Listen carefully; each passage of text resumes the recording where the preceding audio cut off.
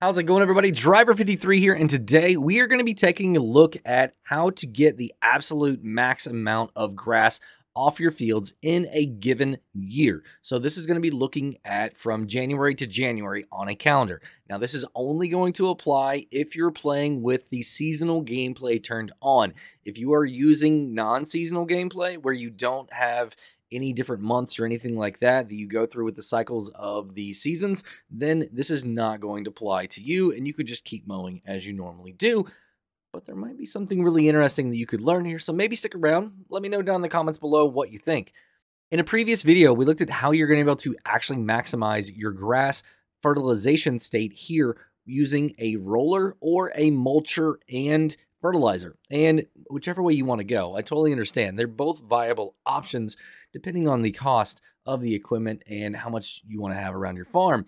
I'm not going to say which one's better because I think they both have benefits. But what I'm doing here is all these values were taken with a rolled state on my field. Okay, we did not come back and mulch and fertilize because I wanted to save a little bit of time. The first thing that I wanted to take a look at was what kind of yields I was going to get after just 48 hours or 2 months of growth time. Now, what showed up was it's ready to harvest. This is the first day that it actually says ready to harvest after you cut your crop. So what I got here for my yields was 34,241 liters over this entire field that you see right here in front of me. And I thought, wow, that's not bad, but it's not the best that I can do. So what I did is I came back and reset, and then I waited an extra day. So now 3 months or 72 hours, and I got this state right here. As you can see, it's a little bit more golden. You've got the seed tops, and it's a lot more mature grass. So I went ahead and harvested this, and I got 51,344 liters. And I was like, all right, now I've got my two different harvestable states and different growth stages right here to start applying all of this data to. So then I started looking at, well, how can I maximize the number of cuts in a year? So the first thing I did was I came over here, and every 2 days I went ahead and cut the grass. So the very first one was going to be in March. And then after March, we went May, July, September, and November. So I actually had 5 cuts in a year. Now, the way that you do this is in November, you have to prep your field.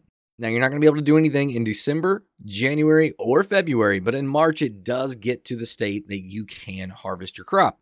So what that gave me for a total was 171,205 liters. And I was like, man, that is really, really awesome. So then I wanted to look at 2 growth stages between each one of my cuts. So I couldn't mow anything in March. I had to wait until April because March was just going to be the first time. That's going to be the stage there on the left. This one right here didn't show up until April. So it's like, okay, April. Now the next time I can cut is actually going to be July. And then after that was going to be October. So I was like, okay, 3 cuts. That's pretty good. Now these are all at the maxed yield that I could get because we were rolling. So it's not the absolute max, but as long as both these tests were done with the same fertilization state, they're going to be comparable. And my result was only 154,032 liters. So almost 20,000 liters less if I did 3 cuts at the full 2. So almost 20,000 liters less if I did the full growth stage versus 5 cuts on the other one at the first growth stage. So really, really interesting here that by doing less work, I'm almost being penalized by having 20,000 liters less than if I were to go back and cut it every single day. So it's really interesting here that the one that you don't have to do as much work to because you're letting it grow farther doesn't actually yield as well as the cuts that you're doing every other day or every other month. So then I thought to myself, well, wait a minute. I didn't mow the very first month that it was available March, and I didn't mow the very last month that it was available in November.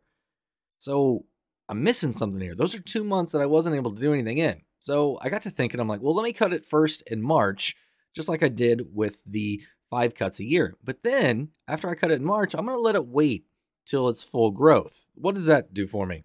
Well, I cut it in March, and then I waited 3 months until June. Then I waited 3 more months until September. And I was like, okay, well, it's September now. I've got to cut it in November. It's the last month I can cut it. Otherwise, it drops back down to growth state, right? So I'm going to go ahead and mow it in November again. So it went March, June, September, November. So what I got here for my grand total was 171,170 liters. And that's almost exactly the same as what I got from doing 5 cuts a year.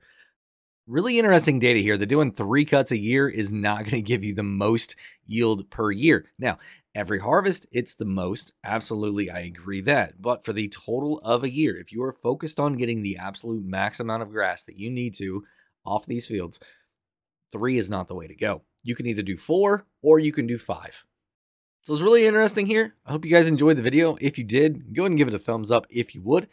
And if you want to be kept up to date on any videos that we're going to be releasing here on the channel, we do a lot of testing videos, we do first look videos, we do some mod reviews, we're going to be doing a lot of gameplay style. We even do a couple live streams every single week. If you want to stay up to date on those, definitely consider hitting the subscribe button. And if you do, make sure you hit that notification bell too. Have a great day, night, evening, everybody.